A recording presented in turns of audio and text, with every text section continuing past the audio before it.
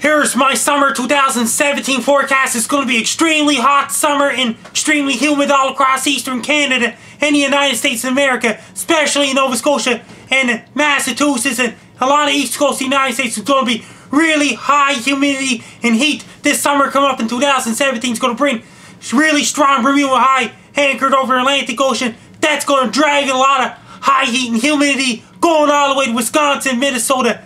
That's going to bring extremely hot temperatures, extremely humid. There will be a lot of thunderstorm risks during the summer 2017 all across eastern United States and eastern Canada, including Atlantic Canada and Nova Scotia. It's going to bring very high temperatures. That's going to increase hurricane risk in the Atlantic.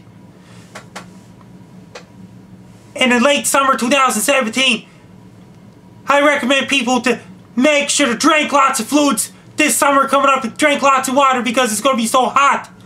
I recommend people to head to the beach to go swimming to get cooled off, because summer 2017 is going to be extremely hot in Nova Scotia and in eastern North America, including eastern United States and Canada, because temperature is going to be very high. It's going to bring a lot of heat waves. There'll be one heat wave right after another all across eastern North America. That's going to bring dangerously high temperatures. That's going to bring very humid conditions. That's going to risk of heat stroke. Drink lots of fluids. Stay out of the sun if you can. Have your air conditioners and fans ready, because it's going to be extremely hot summer all across eastern North America. It's going to be very high temperatures and extremely hot and extremely humid.